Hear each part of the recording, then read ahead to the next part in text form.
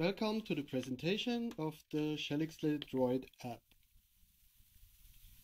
Here you can see it's very easy to smoothly rotate the molecule, or you can zoom in and out.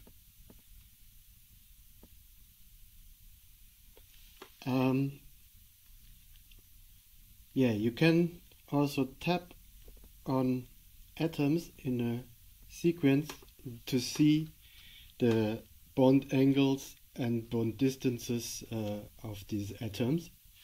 And here on the left side you can swipe to hide Q peaks in your structure. And if you go here into the menu and in the sub-menu view, you can make the atoms look more nicer with high resolution atoms. You can start continuous rotation like this, and you can show labels, and if these labels appear too small, you can here on the right side swipe up and down to resize the labels. In the menu you can also go to Fourier maps, calculate Fourier maps, and you see here in blue that's the observed density mesh, and in red and green we see the difference Fourier map. Of course we can toggle them off and on. ShelXle.Droid also has an editor, so we can go here to the editor. This editor comes with syntax highlighting. Syntax highlights all the ShelX commands. Numbers and comments are colored differently. And we can start even refinement with ShelXL ported to Android.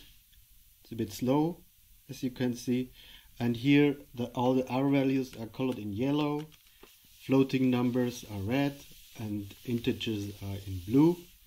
And after refinement we can just load the result, and here we can go back into the view, as you can see here, and we can also view the list file of ShelXL refinement. Here you see all the integers are colored in blue and floats in red, and here we see there is some error. We don't have the right number of atoms in our file, so let's go back to the editor then, and here we could change this number in unit, but we have to remember it. No, here there is the ShelX menu, and we say update unit, and these numbers get corrected automatically. And additionally we can also update the weighting scheme by clicking here. Now you see the weighting scheme is here updated to the current weighting scheme, so we can refine that, load the result, can check it in the list view.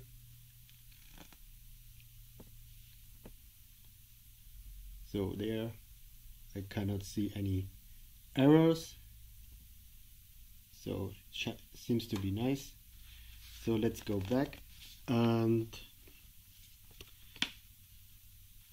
let's do something else. We can go here and change this to 0, and in the next line we say omit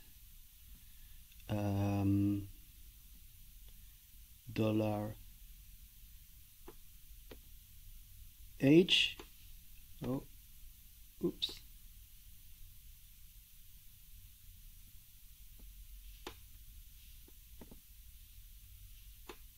Like this, and then we can refine that, just a 0 cycle of least squares refinement with omitting hydrogens let's go back here and go to Fourier map and calculate the Fourier map for that.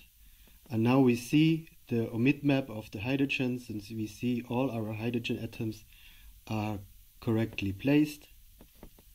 And so we can check if there's something which might be wrong, but here it's everything okay. So thank you for listening and have fun with the app.